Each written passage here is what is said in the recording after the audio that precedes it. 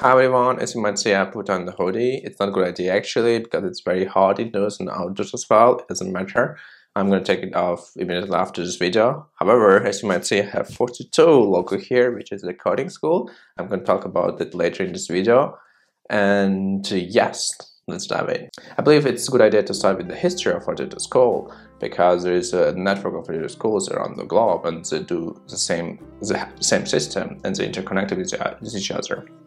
So basically, Perto school got started in Paris in 2013, and one of the co-founders was a French billionaire computer scientist, and he got the idea that it's not accessible a lot of people in person to learn code, and the way I was taught to learn code wasn't that great.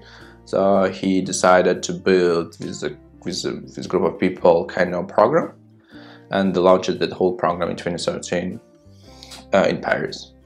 So I think program is available to everyone. They can like adapt it. For example, in Berlin, Wolfsburg, it's they like integrate to each other. They have they adapted it, and because it's free, the whole program is free, and they have to just sponsor it. For example, like plays, most of them plays, computers, network, etc.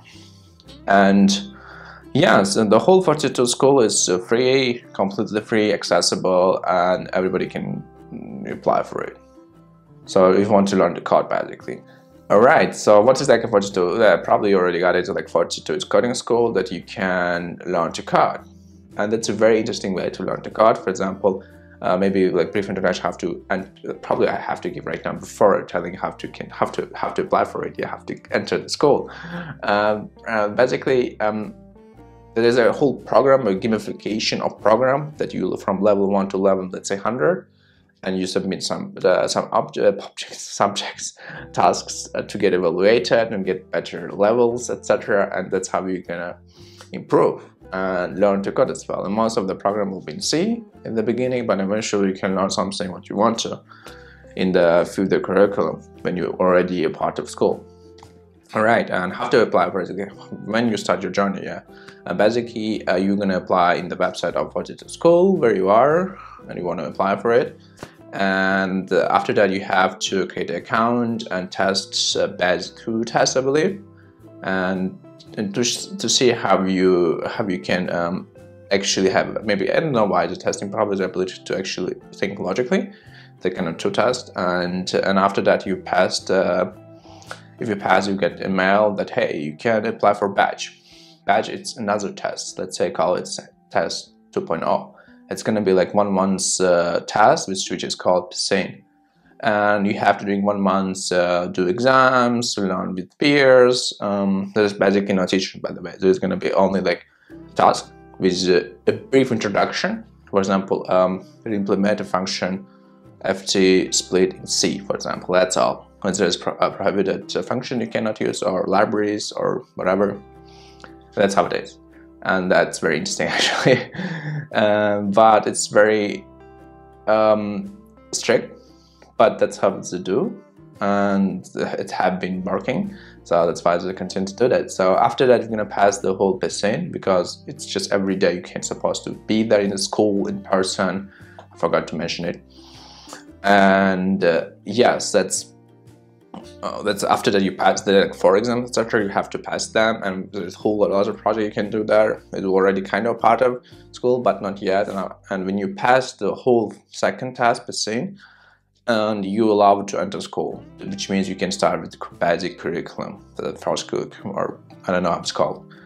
And so then you can start learning the more interesting project you can build.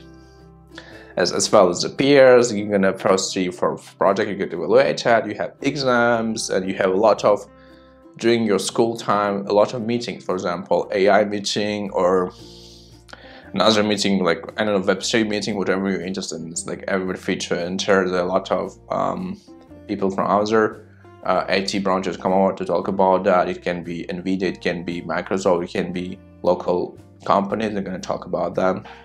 Talk about what they're going to do. For example, they're talking about how they implement an AI or AWS services in specific branch. That's the whole thing. I really like it. I think it's very cool.